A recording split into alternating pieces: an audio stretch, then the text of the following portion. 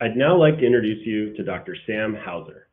Dr. Hauser received her postdoctoral training at University of Wisconsin-Milwaukee, Ph.D. in Evolutionary Biology at University of Louisiana-Lafayette, and Bachelor's in Science from Rutgers University. Prior to joining Embark in 2021, she worked in endangered species conservation, using genetics to guide management decisions on a multitude of species, such as the Hawaiian monk seal and the Black-capped Vireo. Of note, she served as a collaborative partner with San Diego Zoo and the Association of Zoos and Aquariums in their mission to incorporate genetics into pedigrees to guide breeding decisions in their conservation programs to prevent species extinction. As a conservation geneticist here at Embark, Dr. Hauser sees genetics as an incredibly powerful tool for canine health and breeding. I'm personally looking forward to her presentation today, as this is a topic closely connected to Embark's overall mission and a crucial component of our work with breeders. Please post any questions you have for Dr. Hauser in the chat box. She will answer questions from the audience as part of her live Q&A after her presentation. Welcome, Dr. Sam Hauser. Hi, everyone. Thank you so much for the introduction. Before I begin, I wanted to thank the organizers and the committee for this year's Embark's Canine Health Summit. Embark for bringing so many great speakers on to talk during this summit, and of course, everyone who is listening in today. Today, I'll be talking a bit about inbreeding and why we should consider inbreeding, in particular, genetic COI in breeding decisions.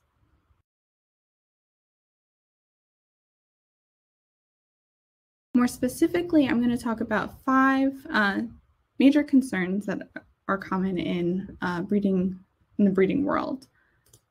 First is, what is inbreeding and how do we measure it here at Embark?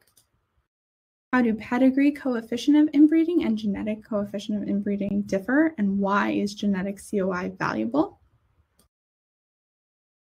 How is genetic COI distributed across different breeds? What is the link between COI and dog health?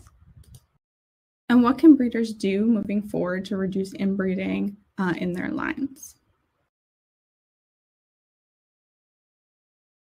Okay, so to start off with, we're going to talk a little bit about pedigrees, which I think many of you will be very familiar with.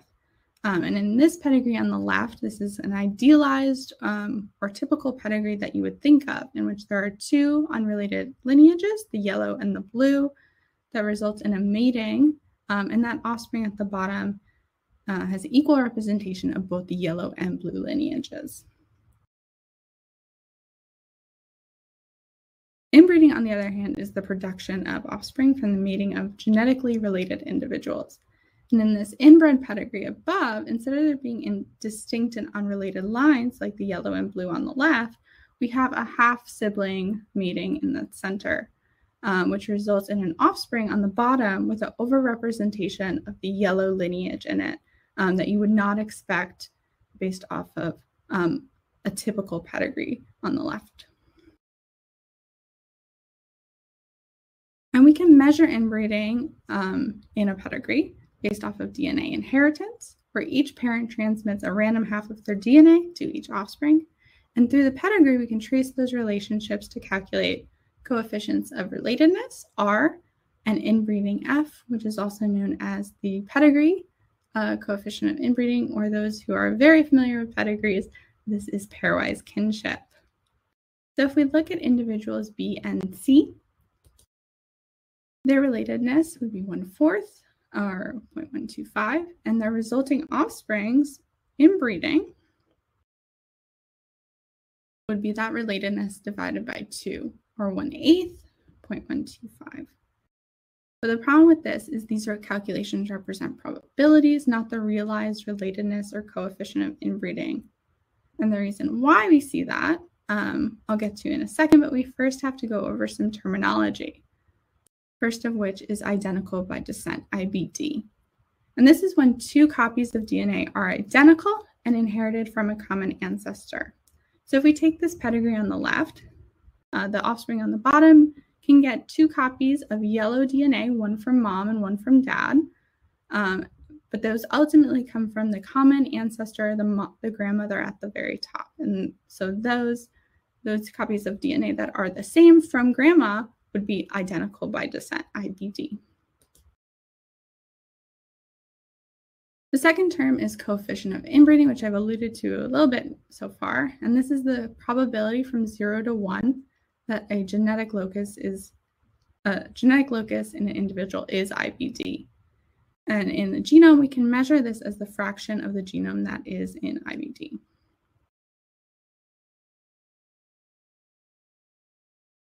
To break this down genetically, let us take the same pedigree and look at dog A at the top here. And dog A has 2 copies of a chromosome, half of which is blue, the other half is purple. And we all know that a dog passes on a random half of its genome to its offspring. And so the recombination, the shuffling of DNA before it gets transmitted to its offspring, we can have different compositions or mosaics of DNA. So offspring B here has a different composition of DNA than offspring C on the right. And through that same inheritance and recombination, dog B will pass its DNA on to dog D, and so will dog C. And this area of shared blue on each copy of the chromosome would be considered IBD, identical by descent, because it ultimately comes from dog A, the grandmother, all the way at the top. And this IBD is what we're interested in when we're measuring inbreeding. What we're specifically measuring are called runs of homozygosity. These are stretches of chromosome where both copies of an individual's DNA, one from mom and one from dad, are IBD. So if you look at this diagram at the top, you'll see the blue or teal block here, and above that are the 2 copies of a chromosome or the genetic sequence right there. And you'll notice that they are identical on both copies, and this is considered homozygous, hence the runs of homozygosity. And we measure these to calculate our genetic COI. What we do is we sum up all of the lengths of ROH, and we divide it by the total genome size. So visually, this looks like we sum up all the blue blocks and divide it by the total genome, or all the blue and non-blue segments of the genome. To go back to this example with the pedigree, so this IBD segment of blue up here at the bottom, based off of the pedigree alone, it would say that the inbreeding for dog D is 1/8, 1.25. But when we measured based off ROH, it was actually 0.13. So this takes us to our first take-home point, which is that pedigree-based COI is a probability. It does not account for specific genetic recombination events within a dog's pedigree. Now, to take this example one step further, instead of considering 1 offspring, what if we considered a whole litter of 5 offspring? Now, of course, the pedigree COI would say that the inbreeding would be 0.5 or 1/4, and they're the same across all the individuals. But when we measure this with runs of homozygosity, the genetic COI can vary a little bit across all of the individuals, and that is due to that recombination that we just spoke about. But sometimes pedigrees are incomplete and we can be missing information. So if we take the same example, but instead of it being half siblings, we find out that the fathers of these individuals are actually full siblings. So instead of it being a half sibling mating, it's a cryptic 3/4 sibling mating. Now, because the pedigree is incomplete, it would still say that these individuals have a COI of 0.25. But when measured with our runs of homozygosity, these are much higher. And so the pedigree COIs become much more inaccurate as we have inbreeding. And that takes us to our second take-home point, which is that pedigrees can be incomplete or have errors, and therefore can lead to large underestimation of COI. Genetic COI is the direct measurement of realized inbreeding.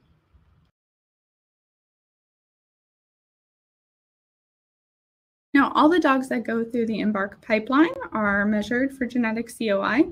So here we have the distributions of genetic COI across 11 different breeds. They're listed at the bottom on the x-axis, and then the y-axis lists the genetic COI values. Now, there are 2 points I want to make here. The first is that there is variation within a breed. So, for example, the Doberman Pinscher, you can have as low as almost 0.25 COI and as high as 0.6, but the vast majority are within 5 to 10% of the median COI for that breed. So it's fairly consistent. The second point is that there's variation across breeds. So Doberman Pinscher and Bulldog have median COIs around 0.4 or 40%, whereas the Siberian Husky and Poodle have median COIs of about 20%.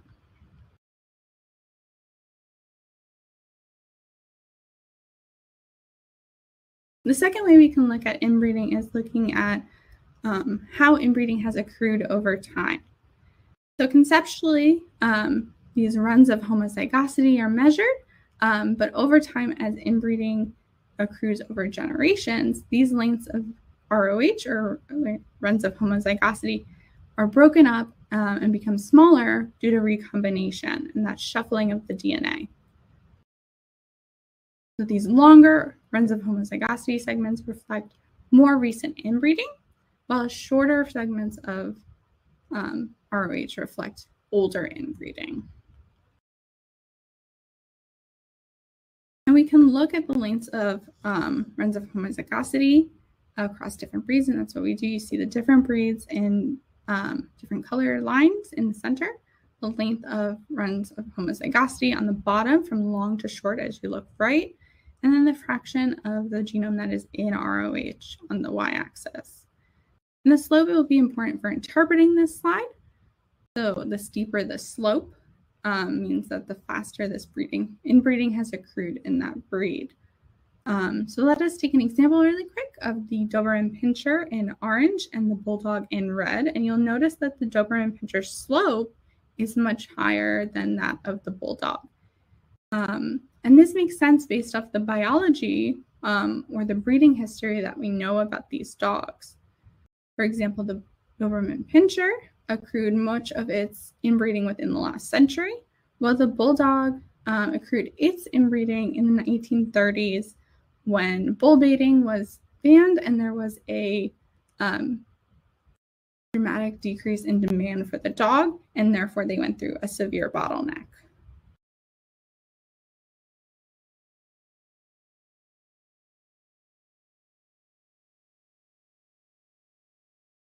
The third way we can look at how inbreeding is distributed in breeds is looking at inbreeding or runs of homozygosity density. So what we do within a breed is we stack up all the individuals' runs of homozygosity on top of each other, and the density, high density areas of runs of homozygosity in yellow, so areas where there are a lot of individuals with runs of homozygosity in that location, compared to the dark blue, which have low frequency of runs of homozygosity in the breed. And what's interesting here is that we found that the Bulldog at chromosome 32 at the locus BMP3, which encodes or is associated with brachiocephaly, the short snouts, has a high density of runs of homozygosity at that location. Similarly, we see this in poodles on chromosome 13 at the locus RSPO2, which encodes furnishings.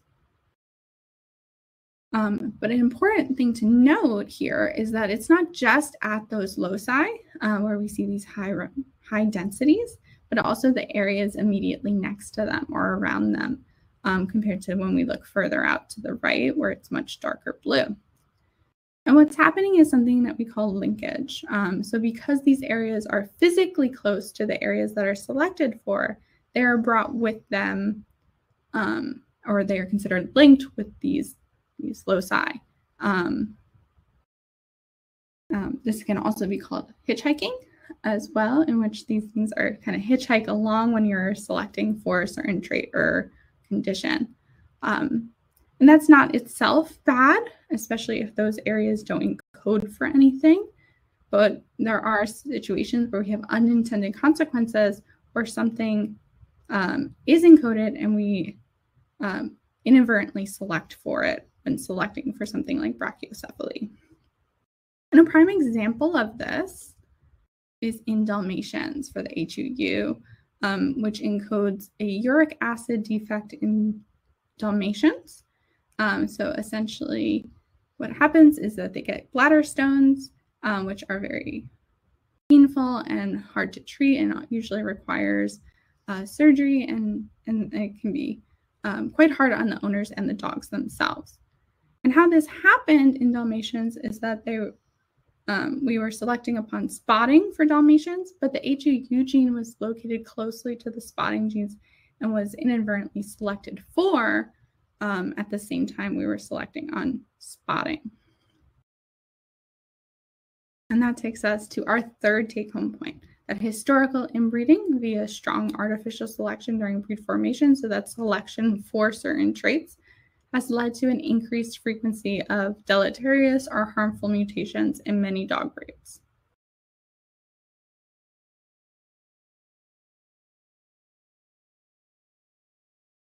Now, thus far, we've talked a little bit mostly about simple traits where there's one gene with a certain genotype, and if you have that genotype, then you get that phenotype or that trait that you can see. Okay, so thus far, we've talked mostly about simple traits in which one gene or one genotype means that you have one phenotype or physical trait that you can see. But for the most part, phenotypes are a combination of genotype and environment. In the most simplest description of a lot of what we've spoken about today, these genotypes have a 100% effect or 100% contribution to the resulting phenotype. So if you have that allele or that certain genotype, then you will have that phenotype. But effect sizes can be smaller. So instead of if you have that genotype, you will have that phenotype, it can instead be if you have that genotype, you have an increased risk or increased chance of a given phenotype. Now this becomes much more complex when we're talking about polygenic traits in which many different genes contribute to a certain phenotype. And often each gene has its own effect size and own contribution towards the resulting phenotype. And at each gene, there can be different inheritance patterns or different dominance patterns that accumulate into the resulting phenotype. And I want you to keep that in mind as we move into the next section. So the first thing I want to talk about is inbreeding depression. This is the reduced survival and fertility of the offspring of related individuals. And this happens when we have harmful or deleterious mutations at these genes that underlie these complex traits. And one way we can look at this, because it is a complex trait and kind of hard to disentangle, is we can correlate COI against a given trait of interest. So for example, on this trait, we are correlating COI against litter size.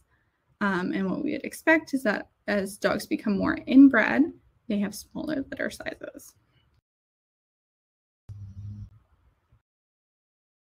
And that is exactly what we found in collaboration with the Golden Retriever Lifetime Study at Morris Annal Foundation.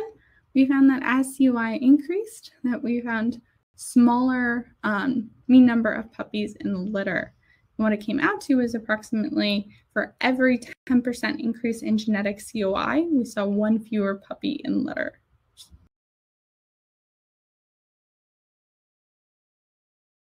We can also correlate COI with things like lifespan. In this study out of Adam's lab at Cornell, they looked at both males and females and compared inbred lines or inbred males versus outbred males, and the same for females in panel C here. And what they found is that outbred males and females lived longer lives, statistically significant longer lives than their inbred counterparts. So they found that COI is indeed an important predictor for lifespan. And we're exploring this a little bit more here at Embark through the annual health survey that we put out every year on your Embark profiles. And we have recorded data for approximately 1,684 dogs. And we asked the question, does COI predict lifespan? And we accounted for covariates such as age, weight, sex, and neuter status. And what we found is, yes, it does predict COI. And we found an average 2-year difference in lifespan between a COI of 0 and 50%. So essentially, with higher COI values, you're seeing shorter lifespans of your dog.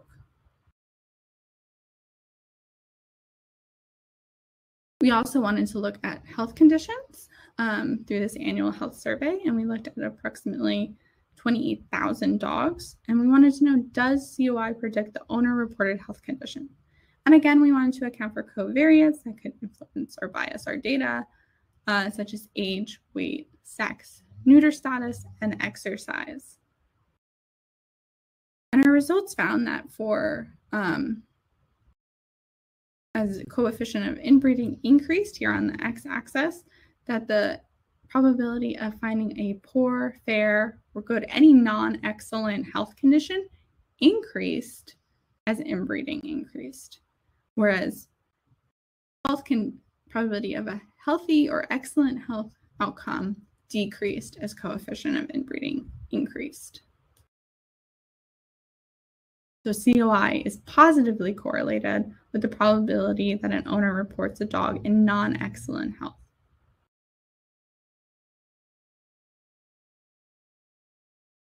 Similarly, we wanted to look at diagnoses of health conditions. So we looked at owner-reported health information for greater than 30,000 dogs. And we wanted to know, does COI predict odds of having been diagnosed, and that's through a vet, with a broad range of diseases? And again, similarly, we accounted for covariates, age, weight, sex, neuter status, and exercise. And we looked at 16 different categories of disease conditions. And we found, again, that COI is positively correlated with the probability of being diagnosed with any of these types of conditions. So our fourth take home is that inbreeding is a significant predictor of longevity, overall health, and likelihood of being diagnosed with a range of complex diseases.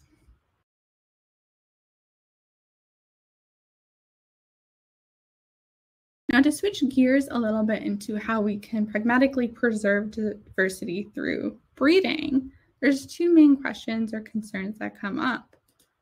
One, can small genetic panels such as microsatellites be used to maintain genetic diversity?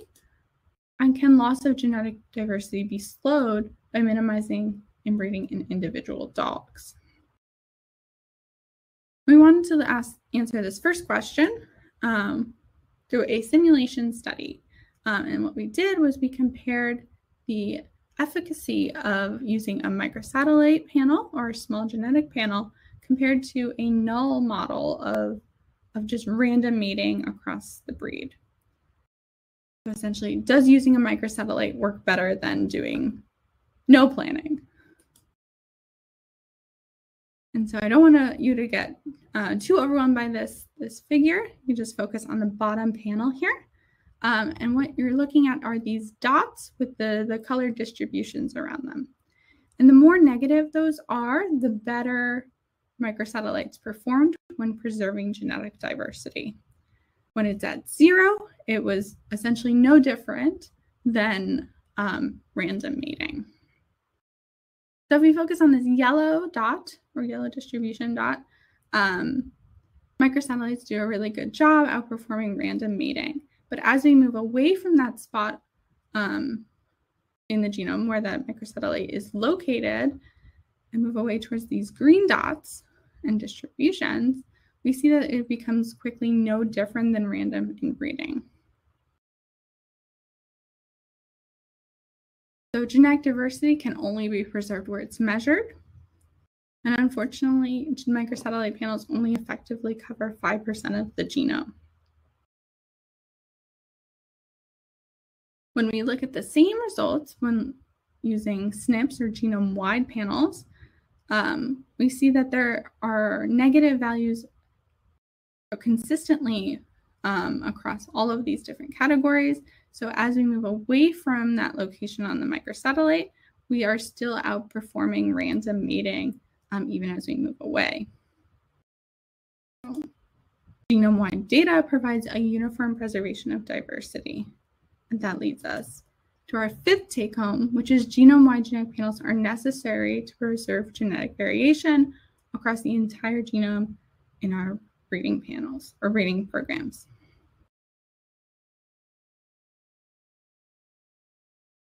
So I'm going to just summarize some of the take-home points that we've gotten thus far before I move on to how we are going to bring this home and make this a practice in our breeding pairs in the future. First, pedigree-based COI does not account for specific genetic recombination events within a dog's pedigree. Pedigrees can be incomplete and therefore lead to large underestimation of COI. And genetic COI is a direct measurement of realized inbreeding. Historical inbreeding, or that selection for certain traits when forming these breeds, has led to an increased frequency of deleterious mutations in many dog breeds. Inbreeding is a significant predictor of longevity, overall health, and likelihood of being diagnosed with a range of complex diseases. And lastly, genome-wide genetic panels are necessary to preserve genetic diversity across the entire genome in a breeding program. Now you might be asking, these are all well and good as a breeder, but how do I then take this home and apply it to my dogs? And so we have two rules of thumb that you can follow based off conservation genetic theory and practice. The first is to breed pairs with the lowest mean kinship or the lowest expected COI values. And the second is to breed as many different pairs as you can. You want to avoid the popular sire effect as much as you can. And I'm going to illustrate why that is in this diagram to the right. So let's say we take a breed club and a population of dogs, and we follow these rules into the next generation. And what you can see is the composition of these dogs in this new population looks very much similar to the original, where we have all different colored lineages, and that diversity and variation is preserved.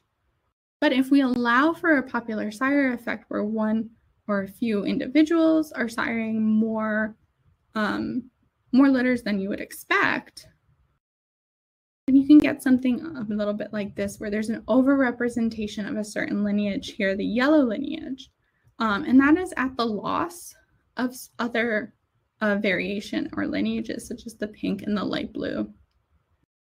So not only are we losing out on genetic variation, but now these individuals are much more related to each other as a whole, and that increases inbreeding overall in the whole population.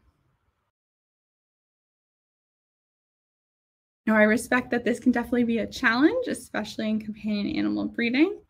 So Embark is not going to leave you out in the cold. We have a new tool that you guys can use, which we're really excited about. It's called the Pair Predictor. It's available to 48 breeds and 8 designer breeds. And what you can do is you can take 2 dogs, such as Baxter and Luna here, and it will give you the expected litter COI here at the bottom. And so what you can do to use this for diversity preservation is you can compare a list of potential sires and use our pair checker and choose the sire with the lowest expected COI. Now, I also understand that COI is not the only factor when making these decisions. There's also genetic health conditions, and Pair Predictor also includes some guidance on that in the right above expected COI.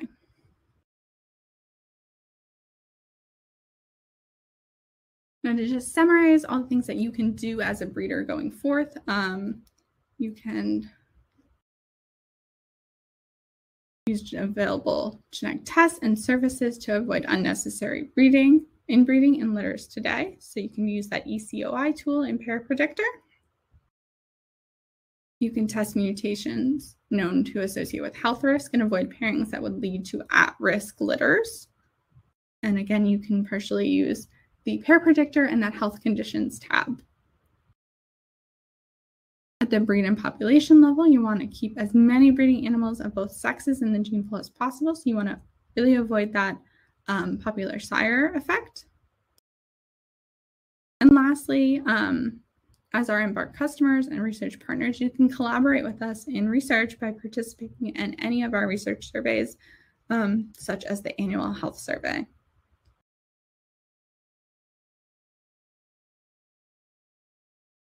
And with that, I will thank you all for listening in. I want to also especially thank Morris Animal Foundation, Doberman Diversity Project, and the Embark customers. We really consider our citizen scientists, and I will take any questions.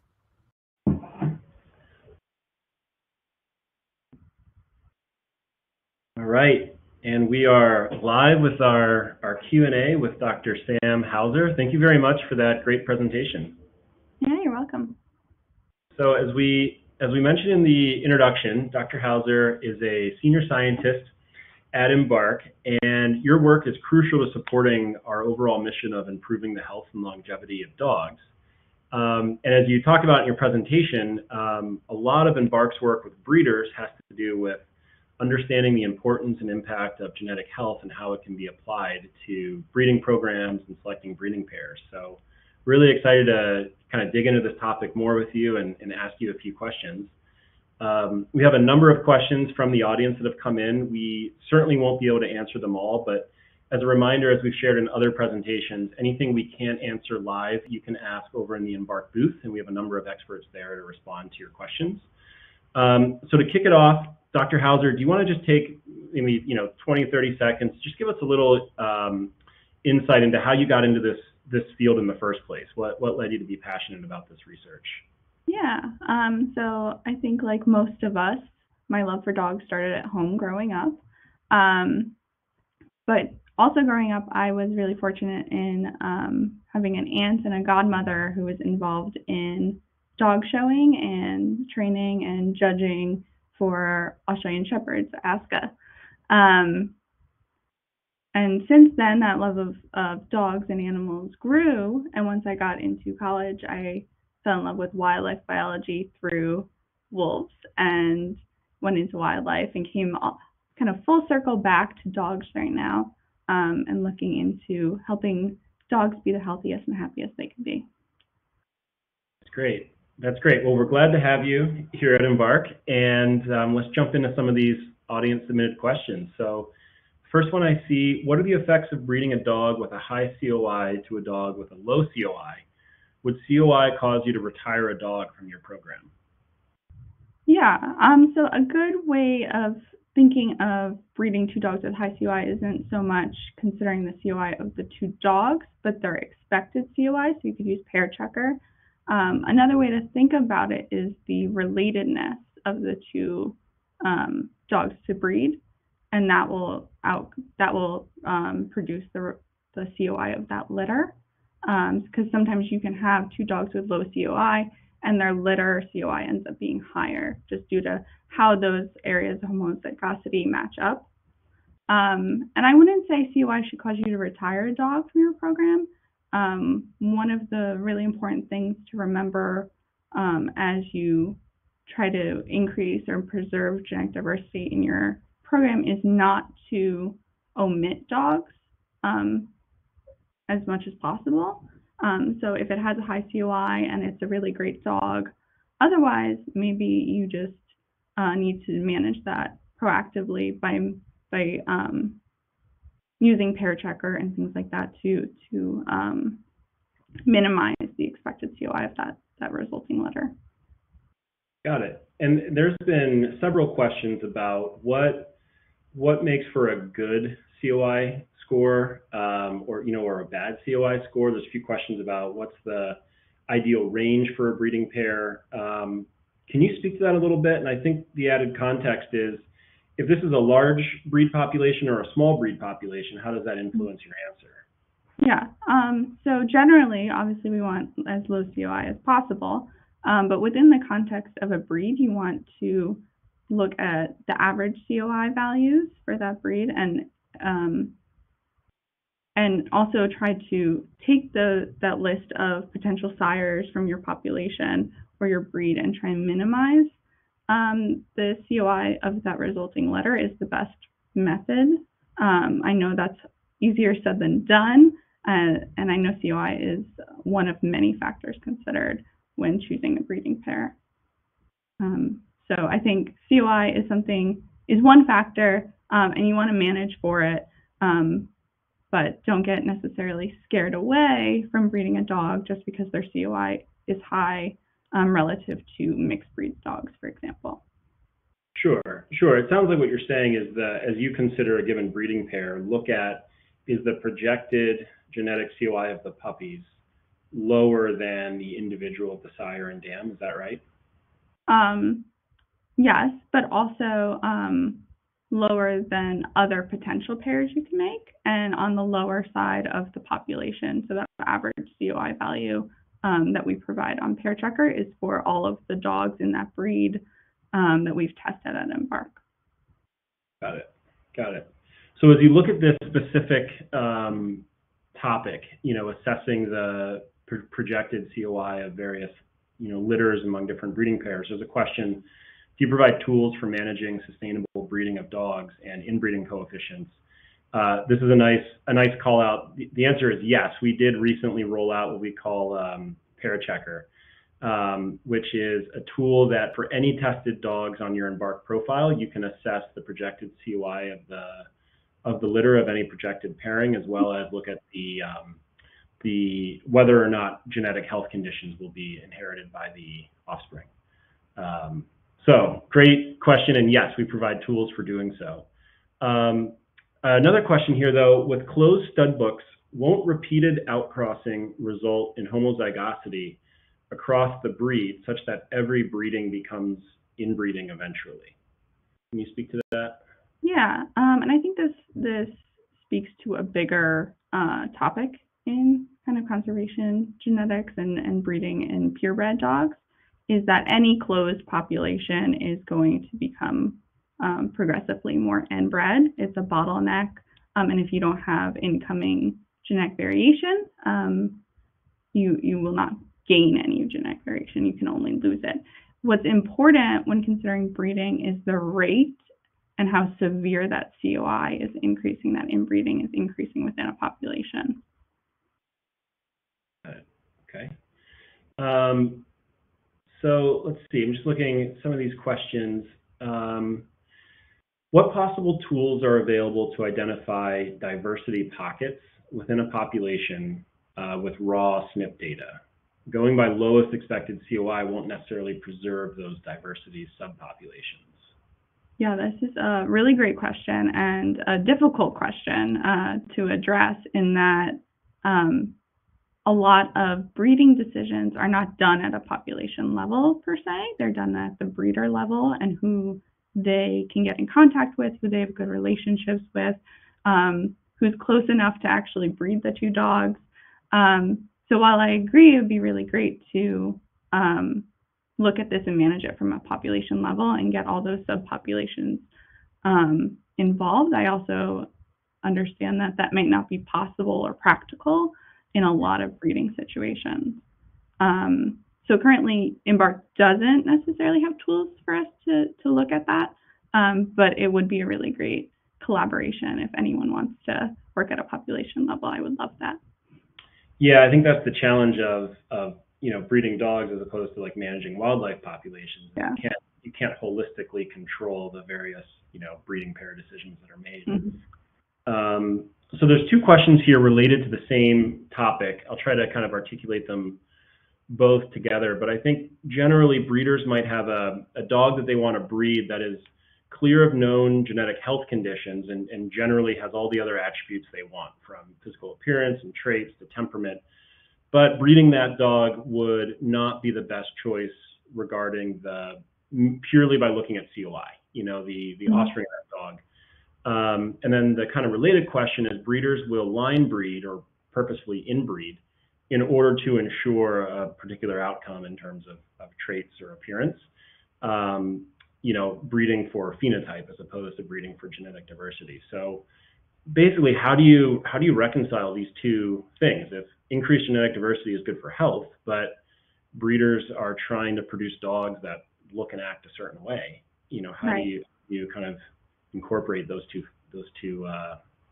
topics? Yeah, it's hard. It's a hard balance to reach. I will absolutely admit that. I have likened making breeding decisions to having red tape on the wall, and feeling a little bit crazy in that regard. But I think it's something that needs to be balanced along with other things. I think you don't necessarily want to omit any dog purely because of COI. That COI can be decreased over time through the methods we've already outlined. And if it is a phenotypically healthy dog, I wouldn't say you should take a dog out of your breeding population just because of COI. And the same would go for a dog that might be at risk for something. You don't want to take it out. The idea of preserving genetic variation is wanting to keep all the dogs and all that genetic variation as much as possible within a population. Mm-hmm. And those things can be managed through selective breeding. And sorry, what was the second part of that question? Well, I think that was broadly it, is just sort of balancing the factors. I mean, I think the other point you might be making, and correct me if I'm wrong here, but I think part of the discussion is, do you have a long-term or short-term outlook? Because while inbreeding to produce dogs of a certain trait or phenotype in the short term may not have any other consequences, in the longer term, and I think you can speak to this much better than I can, lower genetic COI leads to longer lifespans and more puppies per litter on average. So can you just comment on that a little bit? Like, if you're a breeder who's intending to have generation after generation in the coming years, perhaps that longer term outlook influences how you think about genetic COI. Yeah, absolutely. So as I spoke about a little bit in the presentation, was that with higher COIs, you have lower litter sizes. So even on the short term, you might want to have a higher COI. But long term, if you want to increase the population and preserve a breed and have long-standing sustainability of a breed in the world, you'll want to preserve things like reproductive output and the ability to reproduce. And as COI and litter size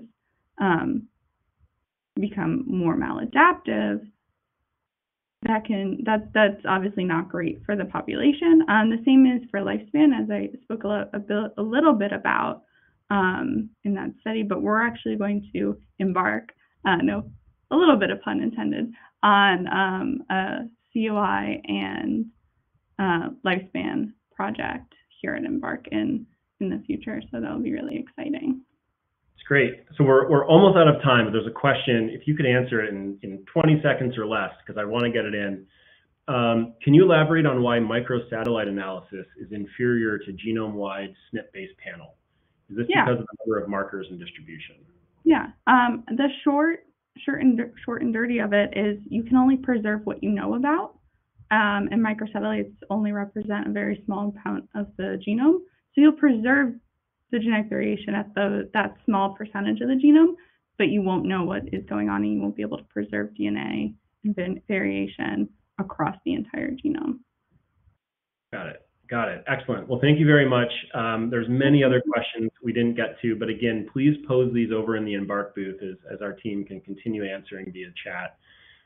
Dr. Hauser, thank you again for your presentation. Really informative, really important to canine health overall and educating breeders and veterinarians. So thank you again for that. And for our general audience, the next session starts in just 1 minute. There are two options. One is by Dr. Marty Greer, incorporating canine genetic testing into patient health planning and treatment, and the other by Dr. Brenda Bonnet, speaking on breeding healthy puppies and sustaining your breed, the goal and how we get there. So we will see you in one of those two sessions, and thank you again.